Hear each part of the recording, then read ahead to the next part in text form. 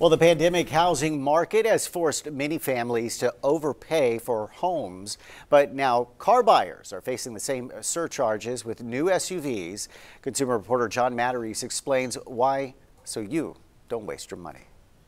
Have you been shopping for a new SUV or pickup truck lately? If so, you may have to forget about haggling over the price. Some people are now paying over the price listed on the window sticker.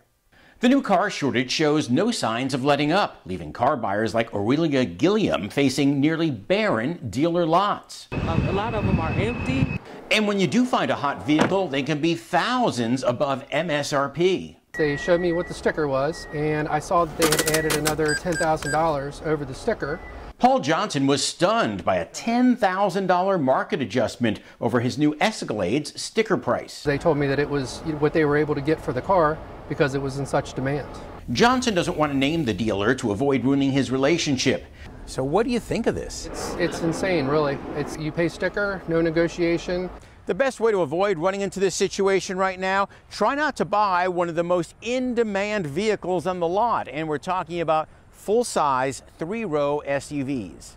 Smaller vehicles, economy cars, traditional sedans, these haven't been hot for years. So that's where you want to go if you're trying to save some money.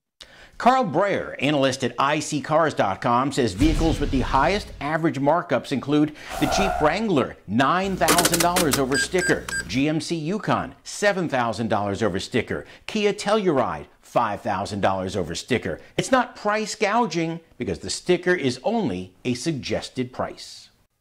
Dealers hope supplies of new vehicles improve this winter when fewer people are shopping for new cars. As always, don't waste your money. I'm John Matarese, Chris 6 News.